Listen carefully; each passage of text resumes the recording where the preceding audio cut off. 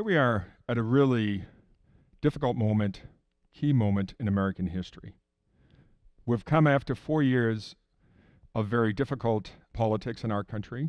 We're seeing deepening polarization, that's identity-based polarization. The painful reality of structural racism and inequality is more evident to more and more people. And we're finding ourselves dealing with so many profound challenges that just make change seemingly difficult for many people. And yet, if there's one thing I've learned over 30 years of working around the world, and countries where people are trying to move from long-standing conflict to peace, or from a dictatorship to democracy, or to manage that process of reconciliation, is that not only is change possible, and it takes time, but it is possible, that you can actually reach across and imagine change from those that you're opposed to your adversaries on the other side, to people who benefit from the systems and structures that you're seeking to change and eradicate. So as we see this growing awareness here in the United States, we're seeing people come together more and more to build relationships, to build partnerships, to build allies.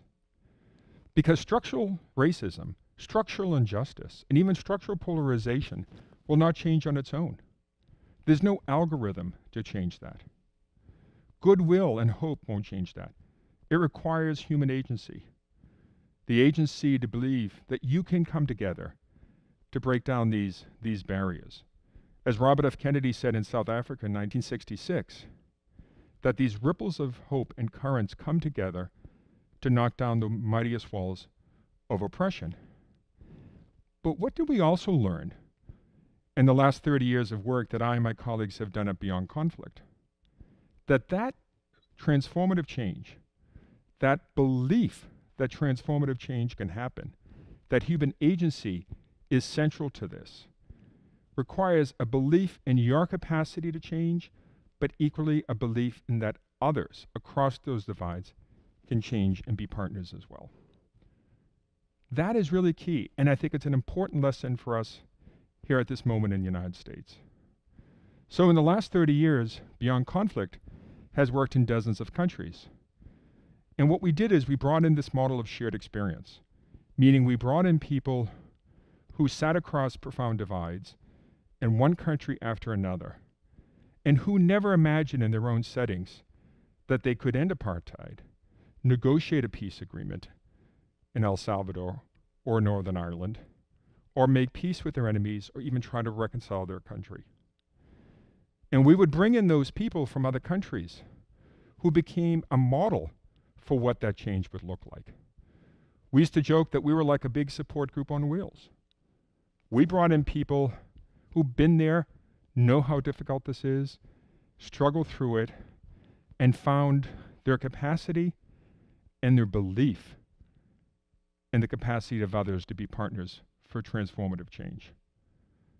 And so in country after country, we would consistently bring in these individuals and leaders to reinforce this.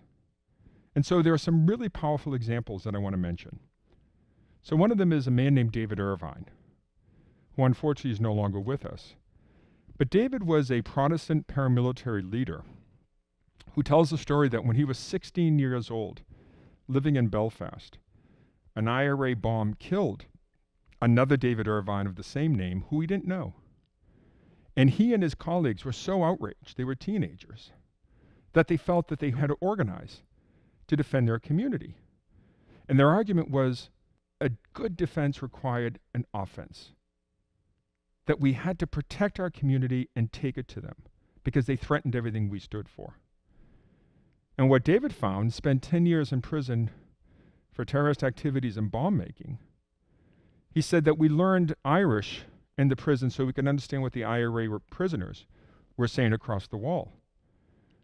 And what we came to realize as we listened to their conversations, we actually had more in common with them than the people who were instigating us to the violence. That they too suffered exclusion, humiliation, a sense of rejection, and loss and fear.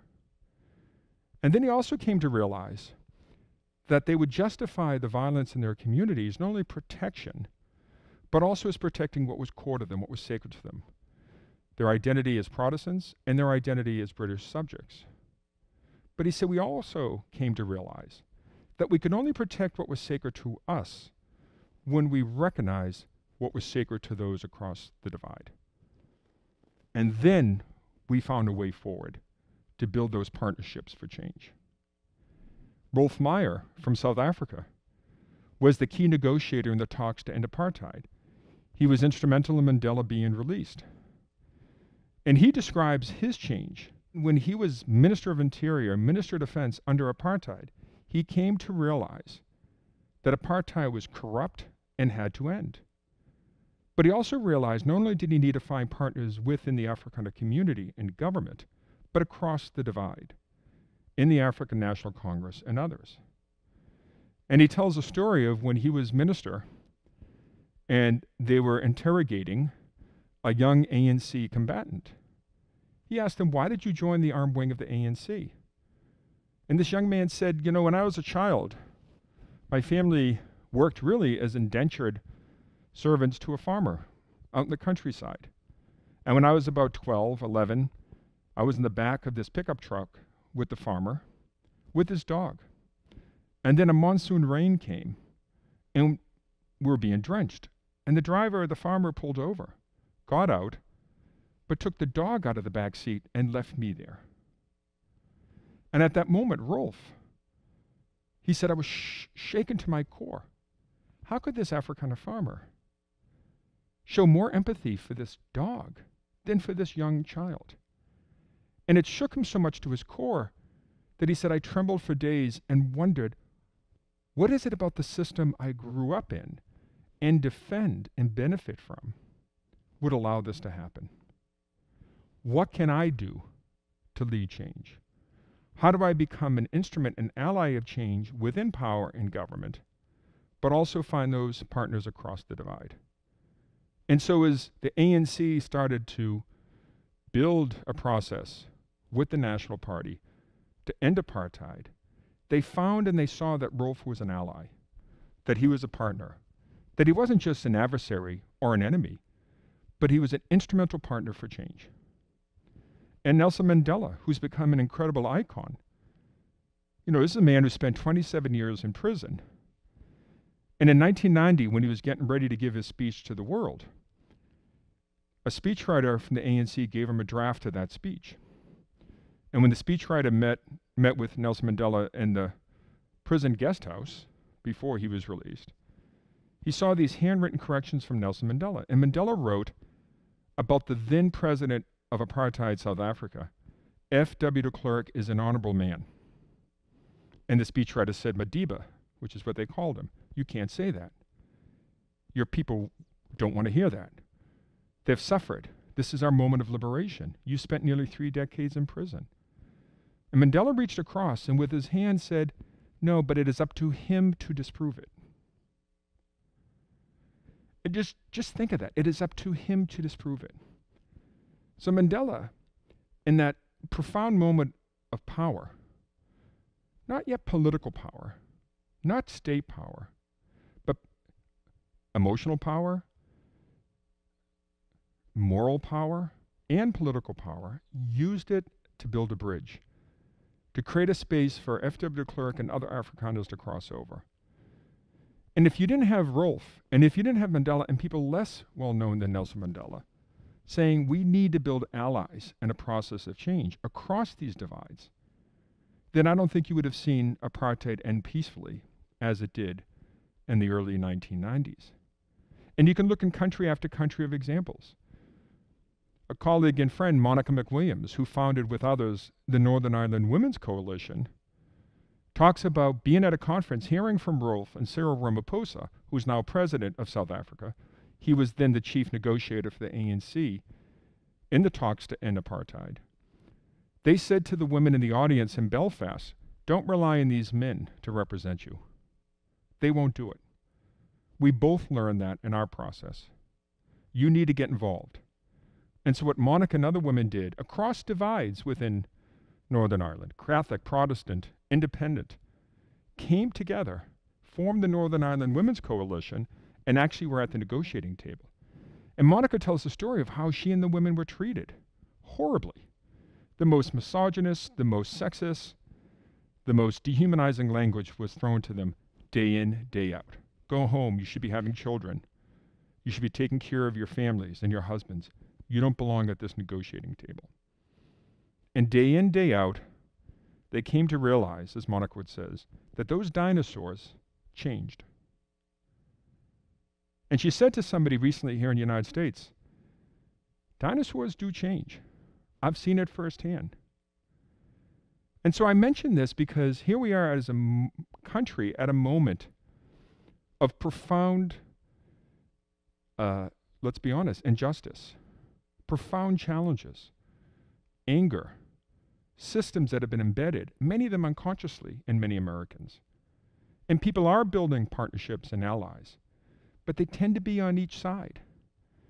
And what every country I've been in, and what these leaders across the divides in those countries said, change won't happen on its own within communities. You have to build those relationships. You have to build those partnerships.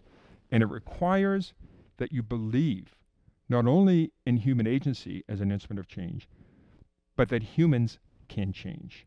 Not just your side, but the other side as well. Because without that recognition, then you won't engage, and when you don't engage, then you undermine your own agency and your own capacity for change. And I think these are profound lessons and insights we need to remember and bring home to the United States. You know, one of the themes of this TEDx event is about joy and happiness. And I remember Rolf Meyer, when he was asked on the lead up to the final negotiations to end apartheid, somebody said, how do you feel about this? And this was to somebody in his own family. He said, I feel deeply concerned. He said, on one level, I'm representing a whole community, the Afrikaner community. And there's a lot of opposition to this. People are fearful of change. People are fearful of what's on the other side. People are fearful, are we going to be forced out of this country? Are we going to lose our homes and our farms and our livelihoods? And he said, I realized they were fearful of change because they didn't know what was on the other side. But they were also fearful because they were led to fear the other side. And he said, but I also knew in my gut that I and we were doing the right thing, that there was no going back, and that for me and others, this was going and starting to give up a mindset of superiority versus inferiority, that we're all equal in the future South Africa.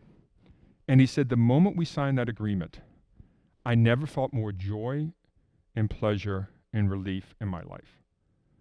I not only did the right thing, but my mind, my body, my soul told me I did the right thing. And the ANC today will say that the person who should have gotten the Nobel Peace Prize was Rolf Meyer. Because we recognized he was an ally. We recognized that he had integrity. And today he's a member of the African National Congress. And his former negotiating partner, Cyril Ramaphosa, is today president of South Africa. And he sends Rolf, before COVID, around the world to share this experience and to help other countries imagine change and to break down those barriers. So one final thing I'll say is that I learned, because we do a lot of work with brain and behavioral science, about the notion of sort of contraction and expansion. You know when you feel stressed and anxious. You literally pull in, your body pulls in. We feel that at a physiological, biological level. And that's often associated not only with fear, but with feeling misunderstood, marginalized, excluded, humiliated. But what's the opposite of that contraction? It's expansion, of joy, of pleasure, of feeling understood as you see yourself, of feeling like you belong. And when I often think back and talk to some of these leaders, they say, you know, that's how we felt when we made the transition. We felt one of expansion and less of contraction. And so I want to end with that. We need to be able to step back, find allies for the causes we need to address, but also imagine that we can find allies across the other side. Thank you.